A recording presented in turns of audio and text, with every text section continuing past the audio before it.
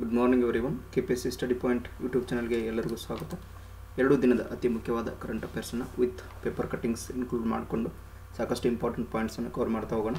ದಯವಿಟ್ಟು ಯಾರು ಸಬ್ಸ್ಕ್ರೈಬ್ ಮಾಡ್ಕೊಂಡಿಲ್ಲ ದಯವಿಟ್ಟು ಸಬ್ಸ್ಕ್ರೈಬ್ ಮಾಡ್ಕೊಳ್ಳಿ. ಆ್ಯಂಡ್ ನಿಮಗೆ ಯೂಸ್ಫುಲ್ ಇದೆ ಅನಿಸಿದ್ರೆ ದಯವಿಟ್ಟು ನಿಮ್ಮ ಫ್ರೆಂಡ್ಸ್ ಜೊತೆ ಶೇರ್ ಮಾಡ್ಕೊಳ್ಳೋದನ್ನು ಮರಿಬೇಡಿ. And one more important thing is, ನಿಮಗೆ ಏನು ನಾನು ಕರೆಂಟ್ ಅಫೇರ್ಸ್ ಕ್ಲಾಸಸ್ ಮಾಡ್ತಾ ಇದ್ದೀನಲ್ಲ, ಈ ಫ್ರೀ ಆಫ್ ಕಾಸ್ಟಲ್ಲಿ PDF ನಮ್ಮ ಟೆಲಿಗ್ರಾಮ್ ಚಾನಲಲ್ಲಿ ಅವೈಲೇಬಲ್ ಇರುತ್ತೆ. ಜಸ್ಟ್ ಲಿಂಕ್ ಡಿಸ್ಕ್ರಿಪ್ಷನ್ ಇರುತ್ತೆ, you can join there. Okay, without delay, let's start with the first article. ನರಸಿಂಗಪಟ್ಟೈ ನಾಗಸ್ವರಂ ಏನಿದು? Okay, this was the Tamil Nadu ಒಂದು GI ಟ್ಯಾಗ್. ಇತ್ತೀಚೆಗೆ ಇದಕ್ಕೆ GI ಟ್ಯಾಗ್ ಕೊಟ್ಟಿರುವಂಥದ್ದು. GI ಟ್ಯಾಗ್ ಇತ್ತೀಚೆಗೆ ಇದಕ್ಕೆ ಕೊಟ್ಟಿದ್ದಾರೆ. ಒಂದು ಸೆಕೆಂಡ್. ಓಕೆ ಸರ್, ತಮಿಳುನಾಡಿನ ಒಂದು ಇನ್ಸ್ಟ್ರೂಮೆಂಟ್ ಇದು, ಒಂದು ವಾದ್ಯ. ಓಕೆ, ಒಂದು ವಾದ್ಯ ಇಲ್ಲಿ ನೀವು ಚಿತ್ರದಲ್ಲಿ ಕೂಡ ನೋಡ್ಬೋದು. ಈ ವಾದ್ಯಕ್ಕೆ ಇತ್ತೀಚೆಗೆ GI tag, this is in the category of musical instruments ಕ್ಯಾಟಗರಿಯಲ್ಲಿ ಇದಕ್ಕೆ GI ಟ್ಯಾಗ್ ಇದನ್ನ ಇತ್ತೀಚೆಗೆ ಸೇರಿಸಿರುವಂಥದ್ದು. ಹಾಗಾದರೆ this is the traditional instrument ಅಂತ ಹೇಳಿದ್ನಲ್ಲ, ಒಂದು ಥರದ ವಾದ್ಯ ಮ್ಯೂಸಿಕಲ್ ಇನ್ಸ್ಟ್ರೂಮೆಂಟ್ ಕ್ಯಾಟಗರಿಯಲ್ಲಿ ಇದಕ್ಕೆ GI ಟ್ಯಾಗನ್ನು ಇತ್ತೀಚೆಗೆ ಕೊಟ್ಟಿರುವಂಥದ್ದು. This is related to Tamil Nadu state, Tamil Nadu ರಾಜ್ಯಕ್ಕೆ ಸಂಬಂಧಿಸಿರೋದು. ಹಾಗಾದರೆ ತಮಿಳುನಾಡಿನ ಯಾವ ಭಾಗದಲ್ಲಿ ಕಂಡುಬರುತ್ತೆ? ಇಂದ ಕುಂಭಕೋಣಂ ಅಂತ ಕರಿತೀವಿ. ತಮಿಳುನಾಡಿನಲ್ಲಿರುವಂತಹ ಒಂದು ಕುಂಭಕೋಣಂ ಈ ಭಾಗದಲ್ಲಿ ಕಂಡುಬರುವಂಥ ಒಂದು ಮ್ಯೂಸಿಕಲ್ ಇನ್ಸ್ಟ್ರೂಮೆಂಟ್ ಇದು. ಇದನ್ನು ಇತ್ತೀಚೆಗೆ GI ಟ್ಯಾಗ್ ಸೇರಿಸಿದ್ದಾರೆ. ಹಾಗಾದರೆ ಕರ್ನಾಟಕಕ್ಕೆ ಸಂಬಂಧಿಸಿದಂತೆ ಇತ್ತೀಚೆಗೆ ಕೆಲವೊಂದು GI ಟ್ಯಾಗ್ಗೆ ಸೇರಿದಂಥವು ಕೆಲವೊಂದು ಪ್ರಾಡಕ್ಟ್ಸ್ ಯಾವುವು? Okay, that is related to ತೊಗರಿ ಅಂತ ಕೇಳ್ತೀವಿ. ಓಕೆ, ತೂರ್ ದಾಲ್.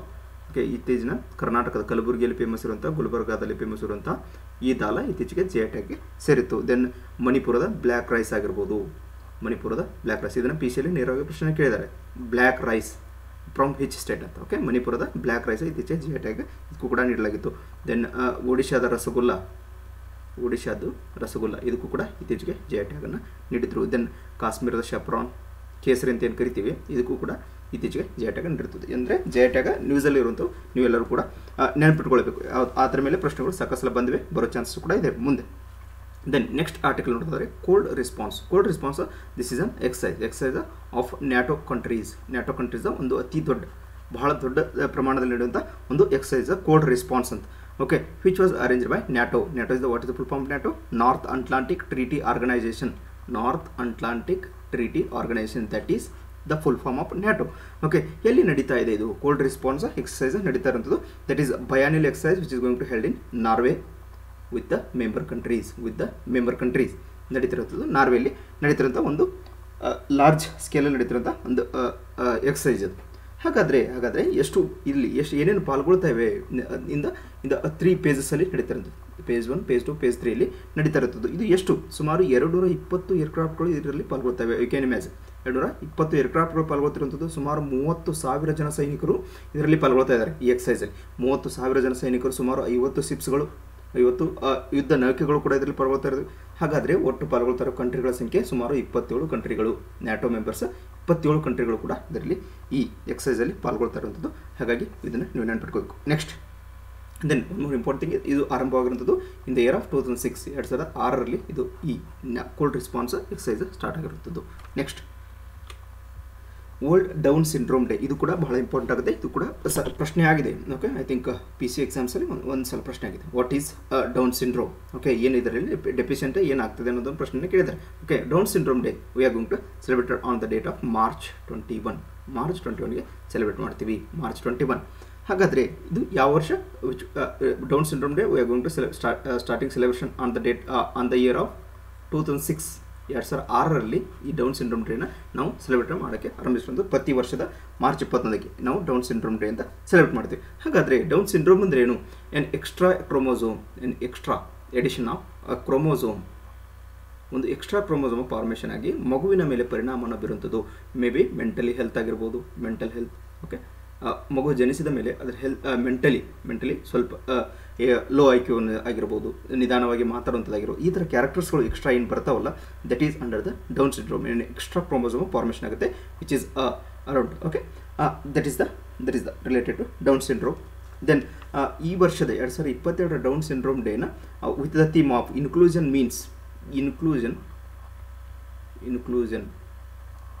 ಮೀನ್ಸ್ ಅನ್ನೋ ಥೀಮಲ್ಲಿ ಸೆಲೆಬ್ರೇಟ್ ಮಾಡ್ತಾ ಇರುವಂಥದ್ದು. ಇನ್ಕ್ಲೂಷನ್ ಮೀನ್ಸ್ ಅನ್ನೋ ಥೀಮಲ್ಲಿ ಸೆಲೆಬ್ರೇಟ್ ಮಾಡ್ತಾರೆ. ದೆನ್ ರೀಸೆಂಟಾಗಿ ನ್ಯೂಸಲ್ಲಿರುವಂಥ ಕೆಲವೊಂದು ಇಂಪಾರ್ಟೆಂಟ್ ಈ ಮಾರ್ಚ್ ಮಂತಲ್ಲಿ ನಡೆದಿರುವಂಥದ್ದು ಕೆಲವೊಂದು ಡೇಸನ್ನು ನೋಡೋದಾದರೆ sparrow day, Okay, we are celebrated on the date of March 20. Okay, that is also important. Then World Forest Day. World Forest Day we are celebrated on the date of March 21.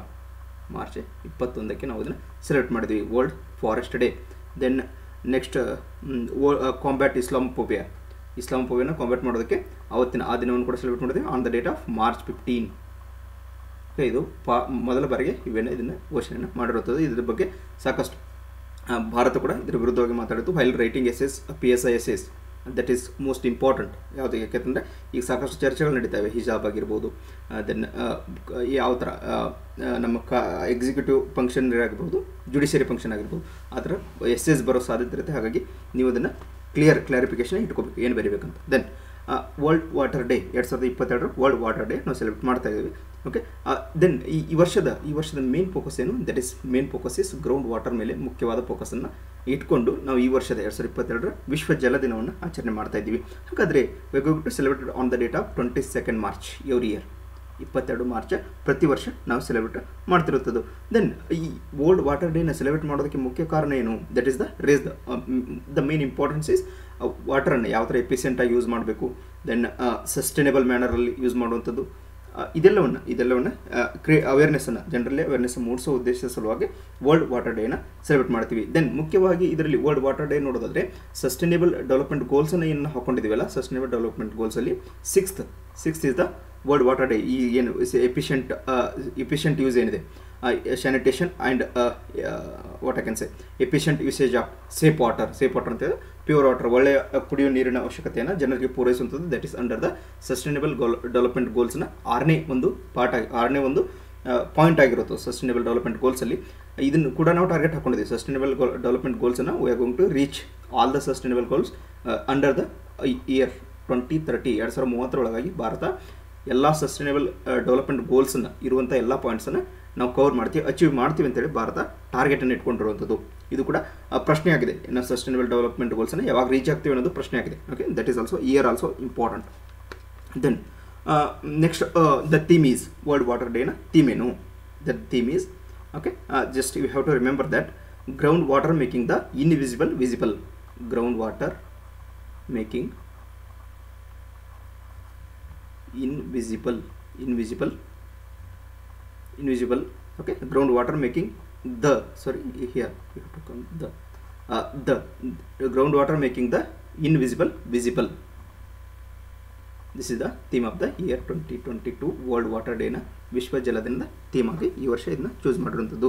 Then few more important, ಇಲ್ಲಿ ನಾವು 22 ಮಾರ್ಚಕ್ಕೆ ವಿಶ್ವ ಜಲ ದಿನವನ್ನು celebrate ಮಾಡಿದ್ರೆ 22 March ಆದಮೇಲೆ April 22 we are celebrated the day is world earth day na celebrate ಮಾಡ್ತೀವಿ ಅಂದ April 22.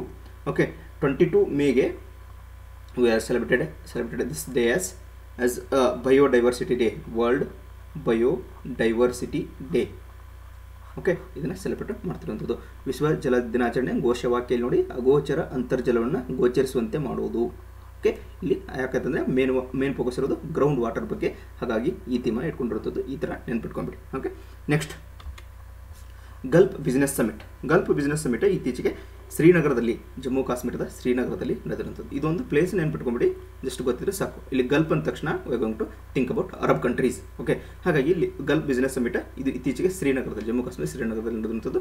ಏನು ಅಂತಂದರೆ ಇಲ್ಲಿ ಇನ್ಫ್ರಾಸ್ಟ್ರಕ್ಚರ್, ಇಲ್ಲಿ ಶ್ರೀನಗರದಲ್ಲಿ ಜಮ್ಮು ಕಾಶ್ಮೀರದಲ್ಲಿ ಏನು ಇನ್ಫ್ರಾಸ್ಟ್ರಕ್ಚರ್ ಇದೆ ಡೆವಲಪ್ಮೆಂಟ್ ಮಾಡೋದಕ್ಕೆ, ಫಾರಿನ್ ಇನ್ವೆಸ್ಟ್ಮೆಂಟನ್ನು ಅಟ್ರಾಕ್ಟ್ ಮಾಡೋದಕ್ಕೆ ಹಾಂಗ್ಕಾಂಗ್ದಿಂದ ಆಗಿರ್ಬೋದು, UAE ಆಗಿರ್ಬೋದು, ಸೌದಿ ಅರೇಬಿಯಾ, ಸಾಕಷ್ಟು ದೇಶಗಳ ಏನು ರಿಪ್ರೆಸೆಂಟೇಟಿವ್ಸ್ ಇಲ್ಲಿ Gulf business ಸಮಿಟಲ್ಲಿ that was held in Srinagar, ಅಲ್ಲಿ ಪಾಲ್ಗೊಂಡು ಅಲ್ಲಿ ಇನ್ಫ್ರಾಸ್ಟ್ರಕ್ಚರ್ ಬಗ್ಗೆ ನಾವು ಇನ್ವೆಸ್ಟ್ ಮಾಡೋದಕ್ಕೆ ಸಾಧ್ಯ ಇದೆ, ನಾವು ಇನ್ಕಮಲ್ಲಿ ತೊಗೋಬೋದು ಅನ್ನೋದನ್ನು ಚರ್ಚೆ ಮಾಡೋದಕ್ಕೆ ಗಲ್ಫ್ ಬಿಸ್ನೆಸ್ ಸಮಿಟನ್ನು ಶ್ರೀನಗರದಲ್ಲಿ ನಡೆದಿರುತ್ತದೆ. ಅಷ್ಟು ಗೊತ್ತಿದ್ರೆ ಸಾಕು. Next exercise dust ಲಿಕ್. ಓಕೆ, ಇದು ಯಾವ ದೇಶಗಳ ಮಧ್ಯೆ ನಡೀತಾ ಇದೆ? This is the third edition ಅಂತ ಹೇಳ್ತೀವಿ, 3ನೇ ಎಡಿಷನ್ ಇದು ಇತ್ತೀಚೆಗೆ ನಡೀತಾ ಇರುವಂಥದ್ದು. This is the joint training exercise between India and Uzbekistan ನಡುವೆ ಇದ್ದಂಥ joint exercise. Okay, this is the third edition. ಎಲ್ಲಿ ನಡೀತಾ ಇದೆ ಇದು? ದಿಸ್ ವಾಸ್ ಹೆಲ್ಡ್ ಇನ್ ಉಜ್ಬೇಕಿಸ್ತಾನದಲ್ಲಿ ನಡೀತಾ ಇರುವಂಥದ್ದು. The place name is ಯಾಂಗಿರಿಯಾಕ್. Okay, ಯಾರಿಕ್ ಅನ್ನೋ ಪ್ಲೇಸಲ್ಲಿ ಇದು ನಡೀತಿರುವಂಥದ್ದು, ಉಜ್ಬೇಕಿಸ್ತಾನದಲ್ಲಿರುವಂಥ ಒಂದು ಸ್ಥಳ. ಓಕೆ, ಇದು then one more important thing, ಈ ರೀಸೆಂಟಾಗಿ ನಡೀತಿರುವಂಥ ಮತ್ತೊಂದು ಇಂಪಾರ್ಟೆಂಟ್ ಎಕ್ಸರ್ಸೈಸ್ ಅಂತ ದಟ್ ಈಸ್ ಸುರಕ್ಷಾ ಕವಚ ಅನ್ನೋ ಎಕ್ಸರ್ಸೈಸ್ ನಡೀತಾ ಇದೆ. ಇದು ಕೂಡ ಭಾಳ ಇಂಪಾರ್ಟೆಂಟ್ ಆಗುತ್ತೆ. ಯಾಕೆಂತಂದರೆ ಇದನ್ನ ನಾವು ಲೋಕಲಿ ಇನ್ ದ ಸ್ಟೇಟ್ಸಲ್ಲಿ ಲಾಂಚ್ ಮಾಡಿರೋದು. That was launched by Indian army and Maharashtra police ಇದನ್ನ ಲಾಂಚ್ ಮಾಡಿರುತ್ತದೆ. ಓಕೆ, ಹಾಗಾಗಿ ಇಲ್ಲಿ ಯಾವ ಸ್ಟೇಟ್ ಅದು ಪೊಲೀಸ್ ಲಾಂಚ್ ಮಾಡಿದ್ರೆ ಅನ್ನೋದು ಇಂಪಾರ್ಟೆಂಟ್ ಆಗುತ್ತೆ. ಇದು ಎಕ್ಸರ್ಸೈಸ್ ಎಲ್ಲಿ ನಡೀತಾ ಇದೆ ಅಂದರೆ ಇನ್ ದ ಲಲ್ಲಾನಗರ್ ಅಂತ ಕರಿತೀವಿ, ಲಲ್ಲಾನಗರ್ which is in near to Pune. ಇಲ್ಲಿ ನಡೀತಾ ಇರುವಂಥದ್ದು in between Indian army and Maharashtra police. Okay, then few more important exercise recently in news, the Slynex. Okay, Slynex. This is the maritime exercise between Sri Lanka and India. Okay, ಇದು ಕೂಡ ನೆನಪಿಟ್ಕೋಬೇಕು. Exercise ಬಗ್ಗೆ ನೇರವಾಗಿ ಪ್ರಶ್ನೆಗಳು ಬಂದಿವೆ. Then ವಾಯುಶಕ್ತಿ ಆಗಿರ್ಬೋದು, that was Indian air force conduct ಮಾಡಿರುವಂಥದ್ದು. Then eastern bridge which is between India and Oman, Bharat ಮತ್ತು Oman ರಾಷ್ಟ್ರಗಳ ಮಧ್ಯೆ ನಡೀತಾ ಇರುವಂಥದ್ದು. Then cobra warrior which was held between India and U K, that is United Britain ಅಂತ ಹೇಳ್ತೀವಿ, India and U K ಮಧ್ಯೆ ನಡೀತಾ ಇರುವಂಥದ್ದು. ದೆನ್ ಲೆಮಿಟೆ, ಇತ್ತೀಚೆಗೆ ನಡೀತಂಥದ್ದು ಲೆಮಿಟೆ ಅಂತ ಏನು ಕರಿತೀವಿ, ಲೆಮಿಟೆ which was held between India and ಸಿಸೆಲ್ಸ್ ಮಧ್ಯೆ ನಡೀತಾ ಇರುವಂಥದ್ದು. ಹೌದಾ? ದೆನ್ ಮತ್ತು ಪಿ ಮೂರು ನೋಡೋದಾದರೆ ಧರ್ಮ guardian which was held between India and Japan. Okay, ನನಗೆ ರಿವೈಸ್ ಆಗ್ತಾ ಇರುವಂಥದ್ದು ನಾನು ಹೇಳ್ತಾ ಹೋಗ್ತಾ ಇದ್ದೀನಿ. ನೀವು ಸಾಕಷ್ಟು ಇದ್ರ ಬಗ್ಗೆ ಇನ್ಫಾರ್ಮೇಷನ್ ಕಲೆಕ್ಟ್ ಮಾಡ್ಕೋಬೇಕು. ಯಾಕೆಂದರೆ ಎಕ್ಸರ್ಸೈಸ್ ನೇರವಾಗಿ ಸ್ಪೆಷಲಿ PC ಎಕ್ಸಾಮ್ಸ್ ಬರೆಯೋರಿಗೆ ನೇರವಾಗಿ ಬರ್ತಾ ಇದೆ. ಓಕೆ, ನೆಕ್ಸ್ಟ್ ನೋಡೋದಾದ್ರೆ wings India 2022. This was the just see here in the image. Asia's largest event on civil aviation that was related to commercial general business aviation. This is the Asia's largest civil aviation that you have to remember. ಭಾರತದ ಅತ್ಯಂತ ದೊಡ್ಡ civil aviation ನಡೀತಂಥ that is wings India. Okay, ಹಾಗಾದರೆ ಇನ್ನು conduct ಮಾಡಿದ್ಯಾರು? That was ministry of civil aviation and with the collaboration of FICCI. What is the full form of FICCI? FICCI nothing but Federation of Indian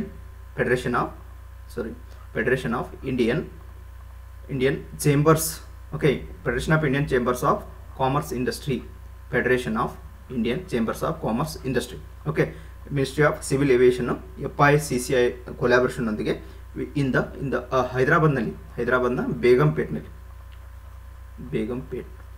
airport ಅಲ್ಲಿ this Wings of India event ನ launch ಮಾಡಿರ್ತದೆ. That was in Hyderabad. ಇದು place important ಆಗುತ್ತೆ ಎಲ್ಲಿ ನಡೆದಿತ್ತು ಅನ್ನೋದು. ಹೌದಾ? Then this is the Asia's largest event which was focusing on the general sector, commercial ಆಗಿರ್ಬೋದು, business aviation ಆಗಿರ್ಬೋದು. Then for the development of countries the civil aviation ಸೆಕ್ಟರ್ನ develop ಮಾಡೋದಂಥದ್ದಾಗಿರ್ಬೋದು. ಇದೆಲ್ಲವನ್ನು ಒಳಗೊಂಡು to Boost the civil aviation ಸೆಕ್ಟರ್ನ ಡೆವಲಪ್ಮೆಂಟ್ಗೆ ಸಂಬಂಧಿಸಿದಂತೆ ಇದನ್ನು ಕೈಗೊಳ್ತಾ ಇರುತ್ತದೆ. ಹಾಗಾದರೆ ಈ event ಯಾವ ಥೀಮ್ನೊಂದಿಗೆ ಸೆಲೆಬ್ರೇಟ್ ಮಾಡ್ತಾ ಇದ್ದಾರೆ? The theme is India at 75. New horizon for aviation industry. New horizon for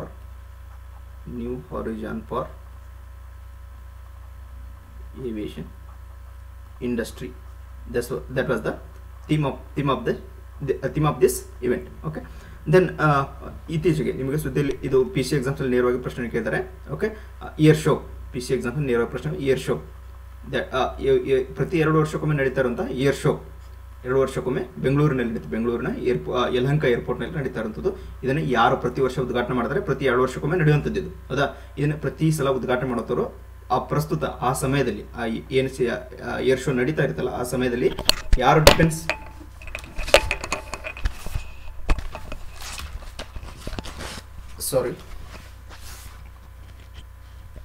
defence minister ಆಗಿ ಕೆಲಸವನ್ನು ಮಾಡ್ತಿರ್ತಾರಲ್ಲ, ಓಕೆ, ಯಾರು ಡಿಫೆನ್ಸ್ ಮಿನಿಸ್ಟರ್ ಆಗಿರ್ತಾರಲ್ಲ ಅವರು ಉದ್ಘಾಟನೆಯನ್ನು ಮಾಡುತ್ತದೆ. Okay, 2000 I think in the year of 2018 ಯಾರು ನಿರ್ಮಲಾ ಸೀತಾರಾಮನ್ ಅವರು, ಓಕೆ, ಜಸ್ಟ್ 2018 ನಿರ್ಮಲಾ ಸೀತಾರಾಮನ್ ಅವರು ಉದ್ಘಾಟನೆ ಮಾಡಿದ್ರು. ಲಾಸ್ಟ್ಲಿ ನಡೆದಂಥ 2021 ನಡೆದಂಥ ಇದರಲ್ಲಿ I think 2021, okay, make it confirm, Rajnath Singh ಅವರು ಉದ್ಘಾಟನೆ ಮಾಡಿದ್ದಾರೆ. ಓಕೆ, ಇದು ಯಾರು ಉದ್ಘಾಟನೆ ಮಾಡಿದ್ರು ಅನ್ನೋದು ಕೂಡ ಪ್ರಶ್ನೆ ಆಗಿದೆ PC ಎಕ್ಸಾಮ್ಸಲ್ಲಿ you can see. Then next ನೋಡಿದರೆ world para athletics grand Prix ನೋಡಿ ಇದು ಎಲ್ಲಿ ನಡೀತಾ ಇದೆ ಅನ್ನೋದು ಇಂಪಾರ್ಟೆಂಟ್ ಆಗುತ್ತೆ. ಇದು which was going to held in ದುಬೈನಲ್ಲಿ ನಡೀತಿರುವಂಥದ್ದು. That was world para athletics grand Prix ನಡೀತಾ ಇರುವಂಥದ್ದು. ಎಷ್ಟು ದೇಶಗಳು ಪಾಲ್ಗೊಳ್ತವೆ ಇಲ್ಲಿ? ಸುಮಾರು 450 ಅಥ್ಲೀಟ್ಸ್, ಸುಮಾರು 43 ಕಂಟ್ರಿಗಳಿಂದ ಇದರಲ್ಲಿ ಪಾಲ್ಗೊಳ್ತಾ ಇರೋದು. 43 ಕಂಟ್ರೀಸ್ ಇದರಲ್ಲಿ ಪಾರ್ಟಿಸಿಪೇಟ್ ಮಾಡ್ತಾ ಇವೆ. Next 2021 world air quality report, ವಿಶ್ವ ವಾಯು ಗುಣಮಟ್ಟ ವರದಿ. ಇದು ಸಾಕಷ್ಟು ಸುದ್ದಿಯಲ್ಲಿರುವಂಥದ್ದು. ವೈಲ್ ರೈಟಿಂಗ್ ಎನ್ವಿರಾನ್ಮೆಂಟಲ್ ಸಂಬಂಧಿಸಿದಂತೆ ಎಸ್ಸೇಸ್ ಬರೆಯೋ ಟೈಮ್ ಬಂದಾಗ ನಿಮಗೆ ಇದು ಕೂಡ ಬಹಳ ಇಂಪಾರ್ಟೆಂಟ್ ಗೊತ್ತಿರಬೇಕು. Then ಸಿಯರ್ important paper cuttings. ಮಲಿನ ರಾಜಧಾನಿ ದಿಲ್ಲಿ ವಿಶ್ವದ ನಂಬರ್ 1, ವಿಶ್ವದಲ್ಲೇ. This is the fourth time that statement wise questions ಬಂದಾಗ you have to careful about this. Fourth time ಇದು ಈ ದಿಲ್ಲಿ ನಂಬರ್ 1 ಸ್ಥಾನವನ್ನು ಪಡಿತಾ ಇರುವಂಥದ್ದು. ವಿಶ್ವದ ಟಾಪ್ 100 ಮಲಿನ ನಗರಗಳಲ್ಲಿ ಭಾರತದ್ದೇ 63 ನಗರಗಳು ಭಾರತದಿಂದ ಇರುವಂಥವು. ಹೌದಾ? ಇಲ್ಲಿ just I am going to discuss after that. Shear. Next ಇಲ್ಲಿ ಮೋಸ್ಟ್ ಪಾಲ್ಯೂಟೆಡ್ ಕಂಟ್ರಿ ಅಂತ ಪ್ರಶಸ್ತಿಯನ್ನು, ಮೋಸ್ಟ್ ಪಾಲ್ಯೂಟೆಡ್ ಕಂಟ್ರಿ ಅಂತ ಯಾವ ಕಂಟ್ರಿ ಕನ್ಸಿಡರ್ ಮಾಡಿದೆ? That was Bangladesh, most ಪಾಲ್ಯೂಟೆಡ್ country. Next ಇರುವಂಥದ್ದು Chad, this is African country. Then next ಇರುವಂಥದ್ದು ಪಾಕಿಸ್ತಾನ್. ದೆನ್ ಅದಾದಮೇಲೆ ತಜಿಕಿಸ್ತಾನ್. Next ಇರುವಂಥದ್ದೇ India. 5ನೇ ಸ್ಥಾನದಲ್ಲಿ ಭಾರತವಿದೆ. Okay, you have to remember this also. 5ನೇ ಸ್ಥಾನದಲ್ಲಿ ಜಗತ್ತಿನ ಅತಿ ಪಾಲ್ಯೂಟೆಡ್ ಕಂಟ್ರೀಸ್ ಲಿಸ್ಟಲ್ಲಿ ಭಾರತ 5ನೇ ಸ್ಥಾನದಲ್ಲಿ, ಮೊದಲ ಸ್ಥಾನವನ್ನು ಬಾಂಗ್ಲಾ ಪಡೆದಿರುವಂಥದ್ದು. ದೆನ್ ವಿಶ್ವದ ಎಲ್ಲ ಕ್ಯಾಪಿಟಲ್ ಸಿಟೀಸಲ್ಲಿ, ಜಗತ್ತಿನ ಎಲ್ಲ countries capital ಸಿಟೀಸಲ್ಲಿ Delhi number 1 ಪಾಲ್ಯೂಟೆಡ್ country ಆದರೆ 2ನೇ ಸ್ಥಾನದಲ್ಲಿರುವಂಥದ್ದು ದಟ್ ವಾಸ್ ಢಾಕಾ. 2ನೇ ಸ್ಥಾನದಲ್ಲಿ ಢಾಕಾ ಇದೆ. ದೆನ್ ಅದರ ನೆಕ್ಸ್ಟ್ ಇರುವಂಥದ್ದು okay D ಜಮೀನಾ. Okay, N ಜಮೀನಾ. Okay, this was the capital of Chad city, Chad country capital ಇದೆ. ಓಕೆ, ಇದು 3ನೇ ಸ್ಥಾನದಲ್ಲಿರುವಂಥದ್ದು. ದೆನ್ ಅದರ ನೆಕ್ಸ್ಟ್ ಆದಮೇಲೆ ದುಶುಂಬೆ. Which countries capital it is an capital city of I think Tajikistan. Okay, make it confirm here. Then coming to India, ಭಾರತದ ಅತಿ ಹೆಚ್ಚು ಪಾಲ್ಯೂಟೆಡ್ cities ಯಾವ್ಯಾವು? ಭಾರತದಲ್ಲಿರುವಂಥ ಅತಿ ಹೆಚ್ಚು ಪಾಲ್ಯೂಟೆಡ್ ಸಿಟೀಸ್, ಭಿವಾಡಿ ಮೊದಲ ಸ್ಥಾನದಲ್ಲಿ ಭಿವಾಡಿ ಇದೆ. ನೆಕ್ಸ್ಟ್ ಇರುವಂಥದ್ದೇ ಗಾಜಿಯಾಬಾದ್. ದೆನ್ ಅದು ಆದಮೇಲೆ ಇರುವಂಥದ್ದೇ ದಿಲ್ಲಿ. ಇವು 3 ಮೊದಲ ಸ್ಥಾನದಲ್ಲಿ ಅತಿ ಹೆಚ್ಚು ಪಾಲ್ಯೂಟೆಡ್ ಸಿಟೀಸಲ್ಲಿ ಮೊದಲ 3 ಸ್ಥಾನದಲ್ಲಿ, ಭಾರತದಲ್ಲಿ ಮೊದಲ 3 ಸ್ಥಾನದಲ್ಲಿರುವಂಥ cities. Then okay, this is regarding ಏನು ವರ್ಲ್ಡ್ ಏರ್ ಕ್ವಾಲಿಟಿ ರಿಪೋರ್ಟ್ ಬಗ್ಗೆ ನೋಡೋದಾದ್ರೆ. ದೆನ್ ಕಮಿಂಗ್ ಟು ನಮ್ಮ ಸ್ಟೇಟ್ ಬಗ್ಗೆ ನೋಡೋದಾದ್ರೆ, ಇಲ್ಲಿ ಜಗತ್ತಿನ ಅತಿ ಹೆಚ್ಚು ಮಾಲಿನ್ಯಯುಕ್ತ ನಗರಗಳ ಪೈಕಿ ಭಾರತದ 93 ನಗರಗಳು. ದೆನ್ ಇಲ್ಲಿ ನೋಡೋದಾದ್ರೆ, ಇಲ್ಲಿ ನೋಡ್ಬೋದು ನೀವು, ಯು ಕ್ಯಾನ್ ಸಿ ಹಿಯರ್ ಅವು ಕರ್ನಾಟಕದ ಮಾಲಿನ್ಯ ನಗರಗಳ ಪಟ್ಟಿಯಲ್ಲಿ ಹುಬ್ಬಳ್ಳಿ ಮೊದಲ ಸ್ಥಾನದಲ್ಲಿದೆ. ಹುಬ್ಬಳ್ಳಿ ಮೊದಲ ಸ್ಥಾನವನ್ನು ಅಲಂಕರಿಸಿರುತ್ತದೆ. ನೆಕ್ಸ್ಟ್ ಯಾದಗಿರಿ ಇದೆ, ಅದರ ನೆಕ್ಸ್ಟ್ ಬೆಂಗಳೂರು ಇದೆ. ಇವು 3 ನೀವು ನೆನಪಿಟ್ಕೋಬೇಕು. Hubballi, then next is Yadgir, then next is Bengaluru. ಈ 3 ಸಿಟೀಸ್ ನೀವು ನೆನಪಿಟ್ಕೋಬೇಕು. ಮೊದಲ ಸ್ಥಾನದಲ್ಲಿ ಅತಿ ಕಲುಷಿತ ಸಿಟಿ, ಕರ್ನಾಟಕದ ಅತಿ ಕಲುಷಿತ ಸಿಟಿ ಸ್ಥಾನವನ್ನು ಪಡೆದಿರುತ್ತದೆ, ದಟ್ ಈಸ್ ಹುಬ್ಬಳ್ಳಿ. ಬೆಂಗಳೂರು 3ನೇ ಸ್ಥಾನಕ್ಕೆ ಜಂಪ್ ಆಗಿರುವಂಥದ್ದು, that you have to remember. Then Belagavi number 4 ಇದೆ, 4ನೇ ಸ್ಥಾನದಲ್ಲಿ ಬೆಳಗಾವಿ ಇರುವಂಥದ್ದು. ದೇಶದ 50 ಮಲಿನ ಪಟ್ಟಿ ರಾಜ್ಯದ ಯಾವುದೂ ಇಲ್ಲ. ದೇಶದ 50 ಮಲಿನ ನಗರಗಳ ಪಟ್ಟಿಯಲ್ಲಿ ಯಾವುದೂ ಇಲ್ಲ. ಸ್ವಿಟ್ಜರ್ಲೆಂಡ್ ಮೂಲಕ IQAR ಸಂಸ್ಥೆ ಸಮೀಕ್ಷೆ, that is air quality index ಅನ್ನು ಮೆಜರ್ ಮಾಡೋದ, that was IQAir. This is a Swiss organisation. Switzerland ಇರುವಂಥ ಒಂದು independent organisation, that is called as IQAir ಅಂತ ಕರೀತಾರೆ ಅದಕ್ಕೆ. ಈ ಆರ್ಗನೈಸೇಷನ್ ಈ ವರ್ಲ್ಡ್ ಏರ್ ಕ್ವಾಲಿಟಿ ರಿಪೋರ್ಟ್ನ ರಿಲೀಸ್ ಮಾಡುತ್ತೆ. ಹಾಗಾದರೆ which was started in the year of I think which was started in the year of 1979. Okay, 1979ನಲ್ಲಿ ಈ ರಿಪೋರ್ಟ್ನ ವರದಿಯನ್ನು ರಿಲೀಸ್ ಮಾಡೋದಕ್ಕೆ start ಮಾಡಿರುತ್ತದೆ. Then one more important thing is, ಏನು ವರ್ಲ್ಡ್ ಹೆಲ್ತ್ ಆರ್ಗನೈಸೇಷನ್ WHO ಏನು ಗೈಡ್ಲೈನ್ಸನ್ನು release ಮಾಡಿದೆಯಲ್ಲ to maintain the to reduce the environmental ಪೊಲ್ಯೂಷನನ್ನು reduce ಮಾಡೋದಕ್ಕೆ, air ಕ್ವಾಲಿಟಿಯನ್ನು, particular ಮ್ಯಾಟರನ್ನು, ಸೈಜನ್ನು reduce ಮಾಡೋದಕ್ಕೆ ಏನು consider ಮಾಡಿದೆಯಲ್ಲ ಯಾವುದು world health organisation, ಆ ಕನ್ಸಿಡರೇಷನನ್ನು ಜಗತ್ತಿನ ಯಾವುದೇ ರಾಷ್ಟ್ರಗಳು ಕೂಡ ಅಚೀವ್ ಮಾಡಿಲ್ಲ. Okay, that also you have to know. Next ಮಾರ್ಟಿಯರ್ಸ್ day, ಹುತಾತ್ಮರ ದಿನ ಅಂತ ಸೆಲೆಬ್ರೇಟ್ ಮಾಡ್ತಾ ಇದ್ವಿ. ಇಲ್ಲಿ ಯಾಕೆ ಈ ದಿನವನ್ನು, ಯಾವ ದಿನವನ್ನು on the date of I think March 21 ಮಾರ್ಟಿಯರ್ಸ್ day ಅಂತ ಸೆಲೆಬ್ರೇಟ್ ಮಾಡ್ತಾ ಇದ್ದೀವಿ. ಮಾರ್ಟಿಯರ್ಸ್ ಡೇ ಹಾಗಾದರೆ ಯಾವುದರ ನೆನಪಿಗೋಸ್ಕರ, ಓಕೆ, ಯಾರ ನೆನಪಿಗೋಸ್ಕರ ಈ ದಿನವನ್ನು ಹುತಾತ್ಮರ ದಿನ ಅಂತ ಸೆಲೆಬ್ರೇಟ್ ಮಾಡ್ತಾ ಇದೀವಿ. ಶಹೀದ್ ದಿವಸ್ ಅಂತ ಕೂಡ ಇದಕ್ಕೆ ಕರೀತಾರೆ. ಶಹೀದ್ ದಿವಸ್ ಅಂತ ಕರೀತಾ ಇರ್ತದೆ. ಹಾಗಾದ್ರೆ ಈ ಶಹೀದ್ ದಿವಸ್ ಅಂತ ಕರೆಯೋದಕ್ಕೆ ಭಗತ್ ಸಿಂಗ್, ಓಕೆ, ರಾಜ್ಗುರು ಮತ್ತು ಸುಖದೇವ್ ಈ 3 ಜನರನ್ನ on the date of March 21, 1931 ಈ ದಿನ ಅವ್ರನ್ನ ಗಲ್ಲಿಗೆ ಹಾಕ್ತಾರೆ. ಬ್ರಿಟಿಷರು ಅವ್ರಿಗೆ ಗಲ್ಲಿಗೆ ಹಾಕುವಂಥದ್ದು. ಯಾಕೆ ಗಲ್ಲಿಗೆ ಹಾಕ್ತಾರೆ? ಬ್ರಿಟಿಷರ ಅಧಿಕಾರಿಯಾದಂಥ ಸ್ಯಾಂಡರ್ಸ್ನ ಹತ್ಯೆಯನ್ನು ಮಾಡಿರ್ತಾರೆ. ಯಾರು?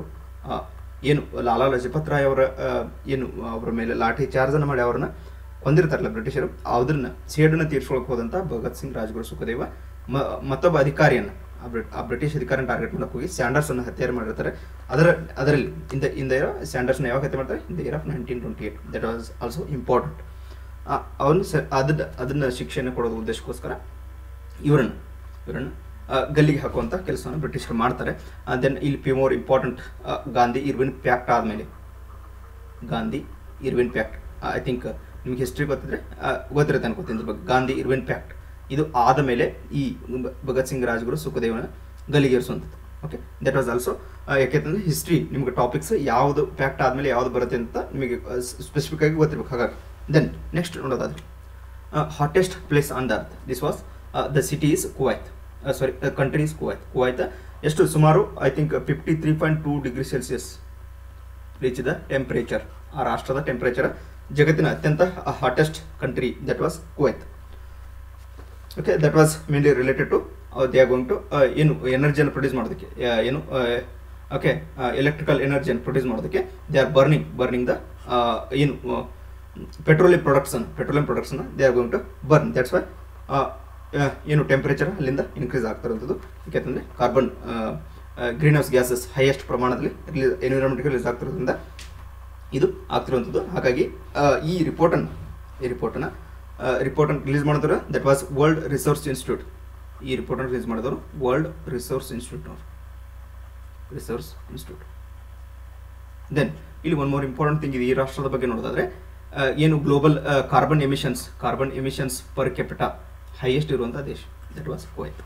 Next global house price index. ನೋಡಿ, ಭಾರತ ಇತ್ತೀಚೆಗೆ ಇದರಲ್ಲಿ ಕೆಲವೊಂದು ಡೆವಲಪ್ಮೆಂಟನ್ನು ಹೊಂದಿರುತ್ತದೆ. ಹಾಗಾದರೆ ಇಲ್ಲಿ ಈ ವರದಿಯನ್ನು ರಿಲೀಸ್ ಮಾಡುವಂಥವ್ರು ನೈಟ್ ಪ್ರ್ಯಾಂಕ್ ಇವರು ಈ ವರದಿಯನ್ನು ರಿಲೀಸ್ ಮಾಡ್ತಾರೆ. Okay, this was a property consultant organisation night prank ಈ ವರದಿಯನ್ನು ರಿಲೀಸ್ ಮಾಡುವಂಥದ್ದು. ದೆನ್ ಮೊದಲ ಸ್ಥಾನದಲ್ಲಿರುವಂಥ ಕೆಲವೊಂದು ರಾಷ್ಟ್ರಗಳು ನೋಡೋದಾದ್ರೆ ನ್ಯೂಜಿಲೆಂಡ್ ಮೊದಲ ಸ್ಥಾನದಲ್ಲಿ. ದೆನ್ ಅದರ ನೆಕ್ಸ್ಟ್ ಆದಮೇಲೆ check republic. Okay, check republic 2ನೇ ಸ್ಥಾನದಲ್ಲಿ ಇರುವಂಥ ರಾಷ್ಟ್ರಗಳು. ದೆನ್ ಭಾರತ 51ನೇ ಸ್ಥಾನದಲ್ಲಿ, 51th ಪೊಸಿಷನ್ ಭಾರತ ಇರುವಂಥದ್ದು. Last year wear in the rank 56th. Last year 2021 ನಾವು 56ನೇ ಸ್ಥಾನದಲ್ಲಿದ್ವಿ. ದೆನ್ ನೆಕ್ಸ್ಟ್ ನೋಡೋದಾದ್ರೆ ಪ್ರಿಜ್ಕರ್ ಪ್ರಶಸ್ತಿ 2020 ಪ್ರಿಜ್ಕರ್ ಪ್ರಶಸ್ತಿನ ದಟ್ ವಾಸ್ ಏನು ಈ ಯಾರು ಫ್ರಾನ್ಸಿಸ್ ಕೆರೆ ಅವರಿಗೆ ಈಸ್ ಫ್ರಮ್ ಆಫ್ರಿಕಾ ಮೂಲದ ಮೊದಲ ವ್ಯಕ್ತಿಗೆ ಸಿಕ್ಕಿರುವಂಥ ಪ್ರಶಸ್ತಿ ಪ್ರಿಜ್ಕರ್ ಪ್ರಶಸ್ತಿ. ಆಫ್ರಿಕಾ ಮೂಲದ is a first African to get the ಪ್ರಿಜ್ಕರ್ price. Okay, ಇದು ಯಾವ ವಿಭಾಗಕ್ಕೆ ಕೊಡುವಂಥ ಪ್ರಶಸ್ತಿ? ದಟ್ ವಾಸ್ ರಿಲೇಟೆಡ್ ಟು ಆರ್ಕಿಟೆಕ್ಚರ್ಲಿ ಜಗತ್ತಿನ ಅತ್ಯುನ್ನತ ಪ್ರಶಸ್ತಿ. ವಾಸ್ತುಶಿಲ್ಪ ಅಂತ ಏನು ಕರಿತೀವಿ ಅದರಲ್ಲಿ ನೀಡುವಂಥ ಜಗತ್ತಿನ ಅತ್ಯುನ್ನತ ಪ್ರಶಸ್ತಿ ಯಾವುದಾದ್ರಿದೆ ದಟ್ ವಾಸ್ ಪ್ರಿಜ್ಕರ್. ದೆನ್ ಮತ್ತೊಂದು ಪುಲಿಟ್ಜರ್ ಅಂತ ಬರುತ್ತೆ. Okay, we are going to confuse between these 2 price. Okay, ಇದು ನೀಡುವಂಥದ್ದು ಪತ್ರಿಕೋದ್ಯಮಕ್ಕೆ, ದೆನ್ ಮ್ಯೂಸಿಕ್ಗೆ, ಓಕೆ ಸಾಹಿತ್ಯಕ್ಕೆ, ಈ 3 ವಿಭಾಗದಲ್ಲಿ ಪುಲಿಟ್ಜರ್ ಪ್ರಶಸ್ತಿಯನ್ನು ನೀಡುವಂಥದ್ದು. ಓಕೆ, ದೆನ್ ಇಲ್ಲಿ ಭಾರತದ ಪ್ರಿಜ್ಕರ್ ಪ್ರಶಸ್ತಿಯನ್ನು ಭಾರತೀಯರು ಯಾರಾದರೂ ಪಡೆದರೆ that was only 1 person, Balakrishna ದೋಷಿ ಅವರಿಗೆ ಸಿಕ್ಕಿರುವಂಥದ್ದು. Balakrishna ದೋಷಿ in the year of 2018 ಇವರಿಗೆ ಪ್ರಶಸ್ತಿ ಸಿಕ್ಕಿದೆ. ಇದು ಕೂಡ ಪ್ರಶ್ನೆ ಆಗಿದೆ. ಓಕೆ, ಹಾಗಾಗಿ ಪ್ರಿಜ್ಕರ್ ಪ್ರಶಸ್ತಿನ ಒಬ್ಬ ವ್ಯಕ್ತಿ ಭಾರತೀಯ ವ್ಯಕ್ತಿ ಪಡೆದಿರುವಂಥದ್ದು ದಟ್ ವಾಸ್ ಬಾಲಕೃಷ್ಣ ದೋಷಿ ಅವರು.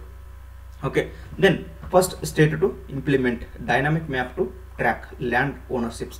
ಭೂಮಾಲೀಕತ್ವವನ್ನು ಪತ್ತೆ ಹಚ್ಚಲು ಡೈನಾಮಿಕ್ ನಕ್ಷೆಯನ್ನು ಅಳವಡಿಸಿದ ಮೊದಲ ರಾಜ್ಯ. ಇದು ಬಹಳ ಇಂಪಾರ್ಟೆಂಟ್ ಆಗುತ್ತೆ. ಇದು the state is Bihar state. Then ನಿನ್ನೆ ಕೂಡ ಇದು ಚರ್ಚೆಯಲ್ಲಿತ್ತು. ವಿಧಾನ ಪರಿಷತ್ತನ್ನು launch ಮಾಡಿರುತ್ತದೆ which is in the state of Bihar. This is important. Okay, next some important paper cuttings ನೋಡೋದಾದ್ರೆ ಇಯರ್ ಪದ್ಮಭೂಷಣ ಪಡೆದ ಮೊದಲ ಪ್ಯಾರಾ ಅಥ್ಲೀಟ್. ನೋಡಿ, ಇವರು ನೇಮ್ ಬಹಳ ಇಂಪಾರ್ಟೆಂಟ್ ಆಗಿದೆ. That was Devendra ಜಜರಿಯಾ.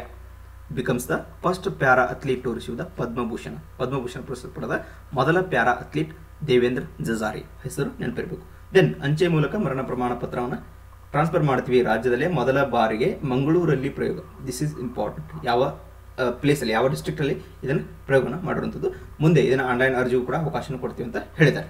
ನೆಕ್ಸ್ಟ್, ವಿಶ್ವ ಹವಾಮಾನ ಶಾಸ್ತ್ರ ದಿನ that was celebrated on the date of March 23, March 23ರಂದು celebrate ಮಾಡುವಂಥದ್ದು ವಿಶ್ವ ಹವಾಮಾನ ಶಾಸ್ತ್ರ ದಿನವನ್ನು ಮಾರ್ಚ್ 23ಕ್ಕೆ ನಾವು ಸೆಲೆಬ್ರೇಟ್ ಮಾಡುತ್ತಂದು. ದಟ್ ವಾಸ್ ವಿಶ್ವ ಹವಾಮಾನ ಸಂಸ್ಥೆ, that is world meteorological organisation ಅಂತ ಹೇಳ್ತೀವಿ. ಮೊದಲ ಬಾರಿಗೆ ಇಲ್ಲಿ 1950ರಂದು ಸ್ಥಾಪನೆಯಾಗಿದೆ on the date of March 23. ಆ ಏನು ಹವಾಮಾನ ಶಾಸ್ತ್ರ ಸಂಸ್ಥೆ ಸ್ಥಾಪನೆ ಆಗಿರಲ್ಲ ಆ ದಿನದ ನೆನಪಿಗೋಸ್ಕರ ವಿಶ್ವ ಹವಾಮಾನ ಶಾಸ್ತ್ರ ದಿನವನ್ನು ಅವತ್ತೇ ನಾವು ಆಚರಣೆ ಮಾಡ್ತಿರುವಂಥದ್ದು. ಓಕೆ, ಇದು ಇಷ್ಟು. Okay, not much important in this article. Next ನೋಡೋದಾದ್ರೆ, ಭಾರತದ ಉಕ್ರೇನ್ ವಿದ್ಯಾರ್ಥಿಗಳಿಗೆ ಶೈಕ್ಷಣಿಕ ನೆರವು ನೀಡಲು ಮುಂದಾದ ಭಾರತದ ಮೊದಲ ರಾಜ್ಯ. ನೋಡಿ, ಭಾರತೀಯರು ಸಾಕಷ್ಟು ಜನ ಇಲ್ಲಿ ನೀಟಲ್ಲಿ ಸೀಟ್ ಸಿಗದೆ ಏನಂತವ್ರು ಮೆಡಿಕಲ್ ಓದು ಇಂಟೆನ್ಷನ್, ಓಕೆ, ಮೆಡಿಕಲ್ ಓದು ಆಸೆ ಇರುವಂಥ ವಿದ್ಯಾರ್ಥಿಗಳು ಸಾಕಷ್ಟು ಜನ ಉಕ್ರೇನಲ್ಲಿ ಓದ್ತಾ ಇದ್ರು due to Ukraine crisis between with Russia. ಹಾಗಾಗಿ ಸಾಕಷ್ಟು ಭಾರತೀಯ ವಿದ್ಯಾರ್ಥಿಗಳು ಭಾರತಕ್ಕೆ ರಿಟರ್ನ್ ಬಂದಿದ್ದಾರೆ. Okay, without completion of education. ಅವರಿಗೆ ಹೆಲ್ಪ್ ಮಾಡೋದಕ್ಕೆ ಕರ್ನಾಟಕ ಸರ್ಕಾರ ಮೊದಲ ಬಾರಿಗೆ ವಿದ್ಯಾರ್ಥಿಗಳ ನೆರವಿಗೆ ಧಾವಿಸಲು ಇಂಥದ್ದೊಂದು ಕ್ರಾಂತಿಕಾರಿ ನಿರ್ಧಾರ ಏನಂತಂದರೆ ಅವಕಾಶ ಕಲ್ಪಿಸುವ ನಿರ್ಧಾರ. ಓಕೆ, ಅತಂತ್ರವಾಗುವಂತ ಹೇಳಲು ರಾಜ್ಯದ ವೈದ್ಯಕೀಯ ಕಾಲೇಜುಗಳಲ್ಲಿ ಅವರಿಗೆ ಉಚಿತವಾಗಿ ಕಲಿಕೆ ಮುಂದುವರಿಸಲು ಅವಕಾಶ ಕಲ್ಪಿಸುವ ಮಹತ್ವದ ನಿರ್ಧಾರ ರಾಜ್ಯ ಸರ್ಕಾರ ಕೈಗೊಂಡಿದೆ. This was initiation from Karnataka. Next, ವಿದ್ಯುತ್ ಉತ್ಪಾದನೆಗೆ ಕಲ್ಲಿದ್ದಲು ಕೊರತೆ ಆಗ್ತಾ ಇದೆ ಅಂತ ಇತ್ತೀಚೆಗೆ ವರದಿಯನ್ನು ಮಾಡುವಂಥದ್ದು. ದಟ್ ವಾಸ್ ರಾಯಚೂರು ಶಾಖೋತ್ಪನ್ನ ವಿದ್ಯುತ್ ಸ್ಥಾವರದಲ್ಲಿ, ದಟ್ ಈಸ್ RTPS ಕಲ್ಲಿದ್ದಲು ಕೊರತೆ ಎದುರಿಸಾಗ್ತದೆ ಡ್ಯೂ ಟು ಇಲ್ಲಿ ಈ ಸಮರ್ ಬರ್ತಾ ಇದೆಯಲ್ಲ, ಇಲ್ಲಿ ಕೊಟ್ಟಿದ್ದಾರೆ ನೋಡಿ ಬೇಸಿಗೆಯಲ್ಲಿ ಅಂತ. ಸಮರ್ ಬರ್ತಾ ಇರೋದ್ರಿಂದ ನಾವು ಜಾಸ್ತಿ ಯೂಸ್ ಮಾಡ್ತೀವಿ. ಓಕೆ, ಕನ್ಸ್ಯೂಮರ್ಸ್ ಜಾಸ್ತಿ ಯೂಸ್ ಮಾಡೋದ್ರಿಂದ ರಿಕ್ವೈರ್ಮೆಂಟ್ ಜಾಸ್ತಿ ಆಗುತ್ತೆ. ಹಾಗಾಗಿ ನಾವು ಏನು ಕೋಲ್ ಕೂಡ ಜಾಸ್ತಿ ಕನ್ಸಂಪ್ಷನ್ ಜಾಸ್ತಿ ವಿದ್ಯುತ್ ಪ್ರೊಡಕ್ಷನ್ ಹೆಚ್ಚಾದಂಗೆ ಕೋಲ್ ಕೂಡ ಜಾಸ್ತಿ ಕನ್ಸ್ಯೂಮ್ ಆಗುತ್ತೆ, ಅದು ಕೊರತೆ ಆಗ್ತದೆ ಅಂತ ಇತ್ತೀಚೆಗೆ ವರದಿಯಲ್ಲಿ ಬಂದಿರುತ್ತದೆ. ನೆಕ್ಸ್ಟ್, ಸರ್ಕಾರಿ ನೌಕರಿಯಿಂದ ವಜಾ ಆದವರು ಪಂಚಾಯತ್ ಚುನಾವಣೆಯಲ್ಲಿ ಸ್ಪರ್ಧಿಸುವಂತಿಲ್ಲ. ಓಕೆ, ಇಲ್ಲಿ ನೀವು ಬಹಳ ಸ್ಪೆಸಿಫಿಕ್ ಆಗಿ ಕಾನ್ಸ್ಟಿಟ್ಯೂಷನಲ್ಲಿ ಇರುವಂಥ ಕೆಲವೊಂದು ಪ್ರೊವಿಷನ್ಸ್ ಬಗ್ಗೆ ನಿಮಗೆ ಗೊತ್ತಿರೋ ಪ್ರೊವಿಷನ್ಸ್ ಅಂತ ಹೇಳ್ತೀವಿ. ಏನು ಇಲ್ಲಿ ಕಂಪ್ಲೀಟ್ ಆಗಿ ಏನು ರೂರಲ್ ಎಲೆಕ್ಷನ್ಸ್, ಗ್ರಾಮ panchayat elections that was completely under the state government. ಇಲ್ಲಿ ಕೇಂದ್ರದ ಹಸ್ತಾಂತರ ಏನೂ ಇರೋದಿಲ್ಲ. ಯಾವುದೇ ರೂಲ್ಸ್ ಅನ್ನು ರೆಗ್ಯುಲೇಷನ್ ಅನ್ನು ಸ್ಟೇಟ್ ಗೌರ್ಮೆಂಟ್ ಫಾರ್ಮ್ ಮಾಡುತ್ತೆ. ಸ್ಟೇಟ್ ಗೌರ್ಮೆಂಟ್ ವಿಧಾನಸಭೆಗೆ, ದಟ್ ಈಸ್ ಲೆಜಿಸ್ಲೇಟಿವ್ ಅಸೆಂಬ್ಲಿಗೆ ಅದು ಎಲ್ಲ ಪವರನ್ನು ಕೊಟ್ಟಿರುವಂಥದ್ದು ಅಂಡರ್ ದ ಕಾನ್ಸ್ಟಿಟ್ಯೂಷನ್. ಅವರು ನಮ್ಮ ಕರ್ನಾಟಕ ಸರ್ಕಾರ ಈ ಡಿಸಿಷನ್ ತಗೊಂಡಿರುತ್ತದೆ. ಕರ್ನಾಟಕದ ಲೆಜಿಸ್ಲೇಟಿವ್ ಅಸೆಂಬ್ಲಿ ಸರ್ಕಾರ ನೌಕರಿಂದ ಸ್ವಲ್ಪ ಸಸ್ಪೆಂಡ್ ಆದಂಥವ್ರು ಯಾವುದೇ ಏನು ಪಂಚಾಯತ್ ಎಲೆಕ್ಷನ್ಗೆ ನಿಲ್ಲುವಂಗಿಲ್ಲ, ಸ್ಪರ್ಧಿಸುವಂತಿಲ್ಲ ಅಂತ ಅನ್ನೋದನ್ನು ಈ ಕಾನೂನನ್ನು ಇತ್ತೀಚೆಗೆ ಜಾರಿಗೆ ತರೋದಕ್ಕೆ ನೋಡ್ತಾ ಇರೋದು. ಕೇಂದ್ರ ರಾಜ್ಯ ಸರ್ಕಾರಿ ನೌಕರಿಂದ ವಜಾ ಆದವರು, ಕೇಂದ್ರ ರಾಜ್ಯ ಎರಡೂ ಸರ್ಕಾರಿ ನೌಕರಿಂದ ವಜಾ ಆದರೆ ಅವರಿಗೆ ಪಂಚಾಯತ್ ಚುನಾವಣೆಯಲ್ಲಿ ಸ್ಪರ್ಧಿಸಲು ಅವಕಾಶ ಇರುವುದಿಲ್ಲ. ಕಡ್ಡಾಯ ನಿವೃತ್ತರಿಗೆ ಅನ್ವಯ ತಾಲೂಕು ಜಿಲ್ಲಾ ಪಂಚಾಯತ ಗ್ರಾಮ ಪಂಚಾಯತ ಸದಸ್ಯತ್ವಕ್ಕೆ ಕಠಿಣ ಅರ್ಹತೆ ವಿಧಾನಸಭೆಯಲ್ಲಿ ಹೊಸ ಮಸೂದೆ. Okay, this also important. ಇದನ್ನು first ತಂದಿರುವಂಥದ್ದು that was Karnataka. Next, ವಿಶ್ವದ ಶುದ್ಧ ನೀರಿನ ಪೈಕಿ ಭಾರತದಲ್ಲಿರುವಂಥದ್ದು ಓನ್ಲಿ 4%. ಇಲ್ಲಿ ಬಹಳ ಇಂಪಾರ್ಟೆಂಟ್ ಆಗುತ್ತೆ. ಇಲ್ಲಿ ಡಿಸ್ಟ್ರಿಬ್ಯೂಷನ್ ಯಾವ ಥರ ಇದೆ ವಾಟರ್, ಇದು ಕೂಡ ಪ್ರಶ್ನೆ ಆಗಿದೆ. ಏನು ಶುದ್ಧ ಕುಡಿಯುವ ನೀರು ಏನಿದೆ ಯಾವ ಥರ ಡಿಸ್ಟ್ರಿಬ್ಯೂಟ್ ಆಗಿದೆ ಅನ್ನೋದು ಕೂಡ ಪ್ರಶ್ನೆ ಆಗಿದೆ. ಓಕೆ, ಈ ಡಿಸ್ಟ್ರಿಬ್ಯೂಷನ್ ನೋಡ್ಬೋದು ನೀವು. ಗ್ಲೇಷಿಯರ್ಸ್ ಆ್ಯಂಡ್ ಐಸ್ ಕ್ಯಾಪ್ಸಲ್ಲಿ ಇರುವಂಥ ಶುದ್ಧ ನೀರು, ಕುಡಿಯುವ ನೀರು ಇರುವಂಥದ್ದು around 68%. Glaciers and ice caps ಎರಡನ್ನು ಸೇರಿ. ದೆನ್ ಗ್ರೌಂಡ್ ವಾಟರಲ್ಲಿ ಇರುವಂಥದ್ದು ವಿಚ್ ವಾಸ್ ಅರೌಂಡ್ 30% ಭೂಮಿಯಲ್ಲಿ ಅಡಗಿರುವಂಥ ನೀರಿದೆ. ದೆನ್ ಸರ್ಫೇಸ್ ವಾಟರ್ ಏನಿದೆ which was around only which is around 0.3%. Okay, ಇದು ಕೂಡ ಪ್ರಶ್ನೆ ಆಗಿದೆ. ಹಾಗಾಗಿ ನೀವು ಇಲ್ಲಿ ಸ್ಪೆಸಿಫಿಕ್ ಆಗಿ ಗೊತ್ತಿರಬೇಕು ಫ್ರೆಶ್ ವಾಟರ್ ನಮಗೆ ಅವೈಲಬಿಲಿಟಿ ಎಲ್ಲಿ ಜಾಸ್ತಿ ಇದೆ, that was in the ice cap and glaciers. Okay, ಇದು ಸ್ಪೆಸಿಫಿಕ್ ಆಗಿ ಗೊತ್ತಿರಬೇಕು. ಇಲ್ಲಿ ಕಮಿಂಗ್ ಟು ದಿಸ್, ವಿಶ್ವ ಶುದ್ಧ ನೀರಿನ ಪೈಕಿ ಭಾರತದಲ್ಲಂತೂ ಕೇವಲ 4%. ನಮ್ಮ ಜನಸಂಖ್ಯೆ ಎಷ್ಟಿದೆ ಅಂದರೆ ಜಾಗತಿಕ ಜನಸಂಖ್ಯೆ 16% ಜನಸಂಖ್ಯೆಯನ್ನು ಹೊಂದಿವೆ. ವಾಟರ್ ರಿಸೋರ್ಸ್ ಇರೋದು ಕೇವಲ 4%. Okay, we are facing the scarcity of fresh pure water. Then one more, ಇಲ್ಲಿ ಮತ್ತೊಂದು ಇಂಪಾರ್ಟೆಂಟ್ ಥಿಂಗ್ ಅಂದರೆ ವಿಶ್ವ ಶುದ್ಧ ನೀರಿನ ಪೈಕಿ ಭಾರತ 4% ಹೊಂದಿದ್ರೆ ಜಗತ್ತಿನ ಎಲ್ಲ ರಾಷ್ಟ್ರಗಳಲ್ಲಿ ಹೋಲಿಸಿದರೆ ವಿಶ್ವದ ಶುದ್ಧ ನೀರಿನ ಹೈಯೆಸ್ಟ್ ಪರ್ಸೆಂಟೇಜ್ ಹೊಂದಿರುವಂಥ ರಾಷ್ಟ್ರ that was Brazil. Due to you all know Amazon river. Okay, Amazon river largest river in the world. Okay, longest that was Nile. Longest river that was Nile which was in Africa ಖಂಡದಲ್ಲಿರುವಂಥದ್ದು. Okay, ಅದು ಎಲ್ಲಿ ಹುಟ್ಟುತ್ತೆ? Victoria, blue Nile, white Nile. Okay, that you have to know. Next, ಯಾಕೆಂದರೆ divorce ಆಗಿ knowledge ಇರಬೇಕು, ಅಂದಾಗ ನೀವು ಯಾವುದೇ ಕ್ವಶನನ್ನು tackle ಮಾಡೋಕ್ಕೆ ಸಾಧ್ಯ ಆಗುತ್ತೆ. ಓಕೆ, ನೆಕ್ಸ್ಟ್ ಆರ್ಟಿಕಲ್ ನೋಡೋದಾದರೆ ಹೊಸ ಸಂಸತ್ ಕಟ್ಟಡ ಸುಮಾರು 4% ಆಲ್ರೆಡಿ ವರ್ಕ್ ಕಂಪ್ಲೀಟ್ ಆಗಿದೆ ಅಂತ ಇತ್ತೀಚೆಗೆ ಮಿನಿಸ್ಟ್ರಿ ಅವರು ವರದಿಯನ್ನು ಮಾಡಿರುತ್ತದೆ. ಏಕೆಂತಂದರೆ ಇದು I think last year only. Okay, 1 year previously new parliamentary construction start ಆಗಿರುವಂಥದ್ದು. ದಟ್ ನಿಮಗೆ ಸುದ್ದಿ ಹೇಳಿದರೆ ನ್ಯೂಸ್ ಪೇಪರ್ ಓದ್ತಾ ಇದ್ರೆ I think you all know. Next, ಮಣ್ಣು ಉಳಿಸಿ ಅಭಿಯಾನ. ನೋಡಿ, ಇವರು ವಾಟರ್ ಯಾರು ಇವರು ಸದ್ಗುರು ಜಗ್ಗಿ ವಾಸುದೇವ್ ಅವರು ಇದು ವಾಟರ್ ಸ್ಕೇರ್ಸಿಟಿನ ತಡೆಯೋದಕ್ಕೆ ಕೂಡ ಒಂದು ಐ ಥಿಂಕ್ 2-3 years ಬ್ಯಾಕ್ ಒಂದು ಅಭಿಯಾನವನ್ನು ಲಾಂಚ್ ಮಾಡಿದ್ರು. Save Kaveri, I think the name is save Kaveri. ಈಗ ಲಾಂಚ್ ಮಾಡಿರ್ತದ್ದು ಮಣ್ಣು ಉಳಿಸಿ ಅಭಿಯಾನವನ್ನು ಲಾಂಚ್ ಮಾಡಿದ್ದಾರೆ. ಇದರ ಇಂಪಾರ್ಟೆನ್ಸ್ ಬಗ್ಗೆ ಒಂದು ಯೂಟ್ಯೂಬಲ್ಲಿ ವಿಡಿಯೋನ ಹಾಕಿದ್ದಾರೆ. ಯಾಕೆ ಅವರು ಈ ಮಣ್ಣು ಉಳಿಸಿ ಅಭಿಯಾನವನ್ನು ಲಾಂಚ್ ಮಾಡಿದ್ದಾರೆ ಅಂತಂದ್ರೆ just you can watch, which is very highly amazing. ನಮ್ಮ ಸಾಯಿಲ್ ಎಷ್ಟು ಇಂಪಾರ್ಟೆಂಟ್ ಇದೆ ಅನ್ನೋದು ಭಾಳ ಡೀಟೇಲ್ ಆಗಿ ಭಾಳ ಚೆನ್ನಾಗಿ ಎಕ್ಸ್ಪ್ಲೇನ್ ಮಾಡಿದ್ದಾರೆ. I think just do and watch. Okay, ಇದನ್ನು ಎಲ್ಲಿ ಲಾಂಚ್ ಮಾಡಿದ್ದಾರೆ ಅನ್ನೋದು ಇಂಪಾರ್ಟೆಂಟ್. ಲಂಡನ್ನಲ್ಲಿ launch ಮಾಡಿರ್ತದೆ. That is important. Next, PU important questions ನೋಡ್ತಾ ಹೋಗೋದಾದ್ರೆ ಪ್ರಿವಿಯಸ್ ಇಂಪಾರ್ಟೆಂಟ್ ಕರೆಂಟ್ ಅಫೇರ್ಸ್ ಬಗ್ಗೆ. PAME ವಿಸ್ತೃತ ರೂಪ, PAME, that was related to electrical vehicles. Okay, the first option is faster adoption and manufacturing of electrical vehicles. This is the word is important, manufacturing. Okay, modulation ಆಗೋದಿಲ್ಲ, and then ಇಲ್ಲಿ modulation ಇದೆ. So the correct answer is this one. Okay, ಯಾಕೆಂತಂದರೆ electrical vehicles we are going to manufacture ಮಾಡ್ತಿರೋದು. That was ಏನು PAME scheme through ನಾವು electrical ವೆಹಿಕಲ್ಸನ್ನು ನಾವು ಓಡಾಡಿಸೋದಕ್ಕೆ to reduce the ಫ್ಯೂಯಲನ್ನು consume ಮಾಡ್ಕೊಂಡು ಏನು ವೆಹಿಕಲ್ಸ್ ಓಡಾಡ್ತಾ ಅವ್ನು ರೆಡ್ಯೂಸ್ ಮಾಡೋದಕ್ಕೆ that was supportive scheme is PAME. Electrical vehicles ಓಡಾಟವನ್ನು ಹೆಚ್ಚಿಗೆ ಮಾಡೋದಕ್ಕೆ ಲಾಂಚ್ ಮಾಡುವಂಥ ಸ್ಕೀಮ್ ಯಾವುದಿದೆ ದಟ್ ವಾಸ್ PAME ಸ್ಕೀಮ್ ಅಂತ ಕರಿತೀವಿ. ನೆಕ್ಸ್ಟ್, ಓಲ್ ಚಿಕ್ಕಿ ಈ ಕೆಳಗಿನ ಯಾವ ಭಾಷೆಗೆ ಸಂಬಂಧಿಸಿದೆ? ಯಾಕೆಂತಂದ್ರೆ ನಿನ್ನೆ ಸುದ್ದಿ ಐ ಥಿಂಕ್ ನಾನು ಕರೆಂಟ್ ಅಫೇರ್ಸ್ ಲಾಸ್ಟ್ಲಿ ಮಾಡುವಾಗ ಕೂಡ ಹೇಳಿದ್ದೆ ನಿಮಗೆ. ಇದು ಸಂತಾಲಿ ಭಾಷೆಗೆ ಭಾರತ ಸಂವಿಧಾನವನ್ನು ಟ್ರಾನ್ಸ್ಲೇಟ್ ಮಾಡ್ತಾ ಇದ್ದಾರೆ, ಸಂತಾಲಿ ಭಾಷೆಗೆ ಟ್ರಾನ್ಸ್ಲೇಟ್ ಮಾಡ್ತಿರೋದು. ಹಾಗಾಗಿ ಅದಕ್ಕೆ ಆಲ್ ಚಿಕ್ಕಿ ಅಂತ ಕರಿತಿರೋದು, all chikki. Okay, that was related to Santali language. Next, ಈ ಕೆಳಗಿನ ಯಾವ ಹೇಳಿಕೆಗೂ ಸರಿಯಾಗಿವೆ? UPI ಲೈಟನ್ನು NPCI ಅಭಿವೃದ್ಧಿಪಡಿಸಿದೆ. Okay, just I am going to change the colour of the pen. So just okay, ನಾನು ಜಸ್ಟ್ ಇದು UPI ಲೈಟನ್ನು ಯಾರು NPCI ಅಭಿವೃದ್ಧಿಪಡಿಸಿದೆ ಅಂತ ಹೇಳಲಾಗ್ತಾ ಇದೆ. Okay, this was correct. That was developed NPCI only. There is national payment corporation of India ಅಂತ ಕರಿತೀವಿ. ದೆನ್ ಗರಿಷ್ಠ ದಿನಕ್ಕೆ 20,000 ಹಣವನ್ನು ಟ್ರಾನ್ಸ್ಫರ್ ಮಾಡೋದು, not 20,000. This was only 2,000. Okay, then one more important condition is only Max per transaction you can transfer only 200 rupees. That are also condition. Per day you can transfer 200 rupees. ಹಾಗಾಗಿ ಮೊದಲ ಒಂದೇ statement correct ಹೋದ, this was the correct, ಸರಿಯಾಗಿವೆ ಅನ್ನೋದನ್ನು ಕೇಳಿದ್ದಾರೆ. Okay, this is also important. Okay, next, ವಿಶ್ವ ಸಂತೋಷ ವರದಿ world happiness index ಬಗ್ಗೆ ಹೇಳ್ತಾ ಇದ್ದಾರೆ. 2022ಕ್ಕೆ ಸಂಬಂಧಿಸಿದ ಈ ಕೆಳಗಿನ ಯಾವ ಹೇಳಿಕೆಗೂ ಸರಿಯಾಗಿವೆ? ಇಲ್ಲಿ ನೋಡಿ, ವಿಶ್ವಸಂಸ್ಥೆ ಸುಸ್ಥಿರ ಅಭಿವೃದ್ಧಿ ಪರಿಹಾರಗಳ ಜಾಲ ವರದಿಯನ್ನು ಬಿಡುವಂಥದ್ದು. This was correct. Okay, this was correct. Solution sustainable development network ಅಂತ ಹೇಳ್ತೀವಿ. That was release by. Okay, then USA 16ನೇ ಸ್ಥಾನದಲ್ಲಿದ್ದರೆ ನೋಡಿ, USA ಸ್ಥಾನ ಕೂಡ ನಿಮಗೆ ಗೊತ್ತಿರಬೇಕು. ಇಲ್ಲಿ ಕಂಪ್ಯಾರಿಸನ್ ಮಾಡಿ ಪ್ರಶ್ನೆ ಕೇಳ್ತಾ ಇದ್ದೆ ನಾನು. ಯಾಕೆ ಈ ಥರ ಕ್ವಶನ್ಸ್ ಪ್ರೇ ಮಾಡ್ತಾ ಇದ್ದೀನಿ? You should have the thorough knowledge about this. ಯಾವುದೇ ಥರ ಈ ವರ್ಲ್ಡ್ ಹ್ಯಾಪಿನೆಸ್ ಇಂಡೆಕ್ಸ್ ಬಗ್ಗೆ ಪ್ರಶ್ನೆಗಳು ಬಂದಾಗ you have to capable to solve that question. Okay, Bharat 136ನೇ ಸ್ಥಾನದಲ್ಲಿದೆ. 136ನೇ ಸ್ಥಾನದಲ್ಲಿದೆ. This was also correct. Okay, just coming to options here. Okay, 1 and 2 both are correct. Okay, some few options are given wrong here. 1 and 2 you can make it correction here. Then Bharat 2021ಕ್ಕೆ ಹೋಲಿಸಿದರೆ 3 ಸ್ಥಾನಗಳನ್ನು ಕಳೆದುಕೊಂಡಿದೆ. So this was wrong. 3 ಸ್ಥಾನಗಳನ್ನು ಕಳೆದುಕೊಂಡಿದೆ ಅಲ್ಲ, 3 ಸ್ಥಾನನ gain ಮಾಡಿಕೊಂಡಿದೆ. Jump ಆಗಿರುವಂಥದ್ದು. Last year we are in the rank of 139, 139ನೇ ಸ್ಥಾನದಲ್ಲಿದ್ವಿ in the year of 2021. Okay, ನಾವು jump to 136. Okay, ನಾವು ಗೇನನ್ನು ಮಾಡಿದ್ವಿ. ಓಕೆ, ಹಾಗಾಗಿ ಇವೆರಡು ಸ್ಟೇಟ್ಮೆಂಟ್ಗಳು ಕರೆಕ್ಟ್ ಆಗಿವೆ. Last one is wrong. Next, ಜನಾಂಗೀಯ ತಾರತಮ್ಯದ ವಿರುದ್ಧ ಅಂತಾರಾಷ್ಟ್ರೀಯ ದಿನಕ್ಕೆ ಸಂಬಂಧಿಸಿದಂತೆ ಈ ಕೆಳಗಿನ ಯಾವ ಹೇಳಿಕೆಗಳು ಸರಿಯಾಗಿವೆ? ಪ್ರತಿ ವರ್ಷ March 26ರಂದು ಆಚರಿಸಲಾಗುತ್ತೆ. This is correct. Okay, I think ತಾರತಮ್ಯದ ದಿನ. Okay, this was celebrated on the date of March 15. Okay, this is March 15. Okay, where I think March 15 only. Just make a confirmation here.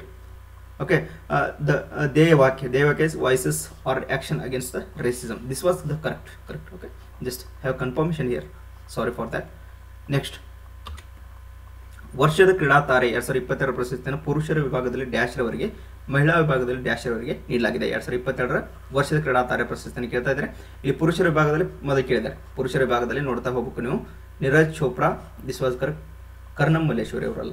Okay, ಈ person ಯಾವ ಸ್ಪೋರ್ಟ್ಸ್ಗೆ ಸಂಬಂಧಿಸಿದ್ದಾರೆ ಅನ್ನೋದು just document.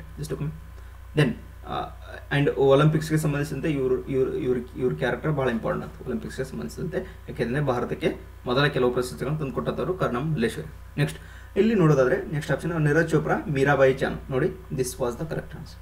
ಇಲ್ಲಿ last ನೀವು second option ಕೂಡ ನೋಡ್ಬೋದು, ಮೀರಾಬಾಯಿ ಚಾನು ಮೊದಲು ಕೊಟ್ಟಿದ್ದಾರೆ ಇಲ್ಲಿ, ಆದರೆ ಪುರುಷರ ವಿಭಾಗದಲ್ಲಿ ಫಸ್ಟ್ ಕೊಟ್ಟಿದ್ದಾರೆ. Okay, so while reading questions only you have to very specific. Then next Neeraj Chopra ಕೊಟ್ಟಿರೋದು, ಹಾಗಾಗಿ ಇದು ಆಗೋದಿಲ್ಲ. The correct answer is B. Okay, have confirmation about this question. Sorry for that. Then okay, these are the few important questions. Thank you so much, and don't forget to subscribe and share with your friends. Thank you so much.